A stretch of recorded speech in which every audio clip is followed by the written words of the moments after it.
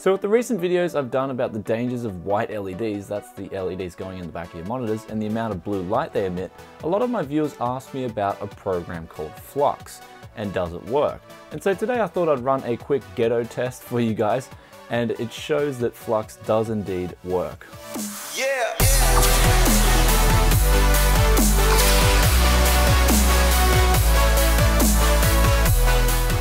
So I've been asked, what do I think of FLUX? And I don't know. Like, I've tried it and I kind of like the program.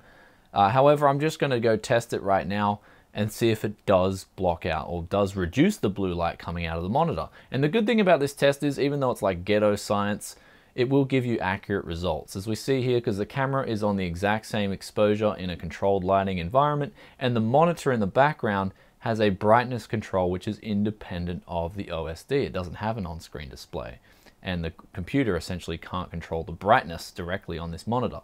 So the brightness is maxed out. You've got that blue hinge reflecting off the glasses there. So what we're going to do is we're going to now install FLUX, and we're going to put it to nighttime and see how much that actual blue light goes down, or if it does go down at all. So let's have a look. So we've now installed FLUX on the computer, and I just decided to set it somewhere in the middle of America. I think it's like 3 AM or something. So the color temperature is like down to like 4,000 or just under that. But anyway, I think it does actually make a difference. Like you can see there, the difference between not having it installed and installed. You can see the amount of blue light coming off those glasses is a lot less than it was in the previous video, like the actual previous test with it without FLUX installed. So FLUX does help, like it does help you. So I can recommend it. So there you go. Anyway, I don't think I need to do a conclusion. Enough said, like FLUX works.